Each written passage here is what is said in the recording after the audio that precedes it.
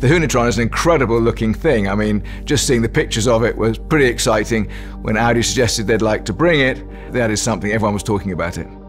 We're really looking forward so much to seeing the S1 Hoonitron, Ken's car of course, here, celebrating him and his life. It's a special and emotional moment for everyone.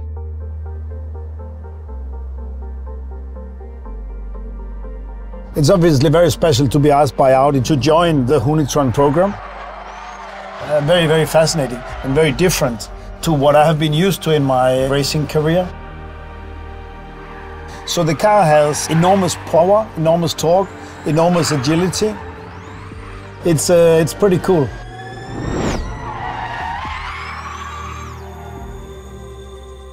Well, Tom's been coming to Goodwood now for decades. He's a big part of the whole event, both here and Revival. He's won pretty much all the races at Revival.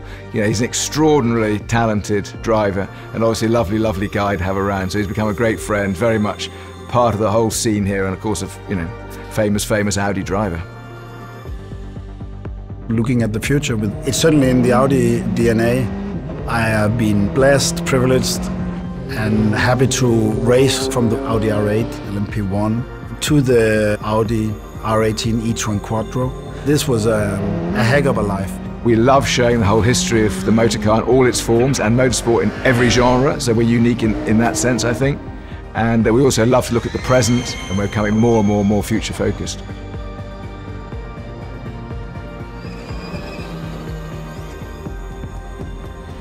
The Audi S1 Hoonitron is built for precision, drama, show, visible performance.